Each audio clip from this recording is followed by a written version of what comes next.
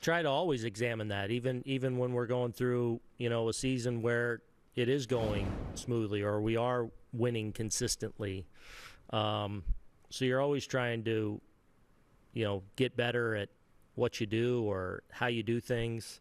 I still am not ready to abandon, core things that we believe in as a group and as a team, and especially the makeup of our team and what we expect to be. So there is a level of reinforcing and continuing to, go all in on what we believe in. But there's also, tough conversations along the way. Where can we make improvements? Where can we plug things up? So those are things that, we're always trying to do, and I'm always trying to do. And when you as a manager, Aaron, when you try to take the temperature of these guys or where they're at, what do you see when you have your communication with them or talking about the struggles that you guys are going through or how they're feeling kind of as a group with the team frustration that must be right now? I actually think as a group they're doing okay. I do believe that they are really confident in what they can and hopefully will do. And I think that confidence is born out of for good reason. These guys know what they're capable of doing. We've certainly done it in spurts this year. Again, it's been up and down. We've gotten a little bit healthier from a position player standpoint and getting some guys back. And I don't want to lose sight of the fact that, especially from an offensive standpoint, we're a different team than we were 3 weeks ago. We're a better group. We still haven't gotten to where we want to get to, and there's a lot of meat on that bone to continue to improve and get better and get to be that juggernaut we expect to be.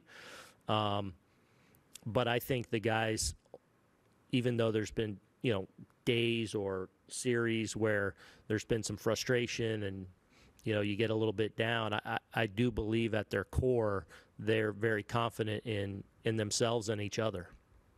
Thanks, Aaron. Peter Body, you have the next question.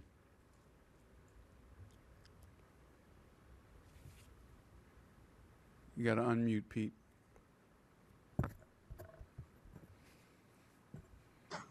You got me? Yep. Okay, sorry.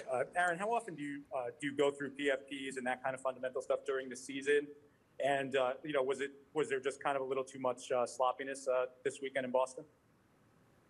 No, we do it just about every homestand. Okay. We've done it the last probably 3 or 4 homestands where, it's something that we try to do. Okay. And do you feel like there's been, kind of stretches of sloppiness through the court, this first half of the season? Yeah, I mean, I feel like, I think sometimes when we think of sloppiness, you think defensive side, understandably, or base running. I feel like a large portion of the season, and I think one of the things that actually fueled our turnaround in the month of May when we really started playing better, weren't really hitting a lot or weren't doing offensively what we thought. But one of the things that fueled the turnaround, along with our pitching, I felt like was our defense, and where we had tightened things up quite a bit.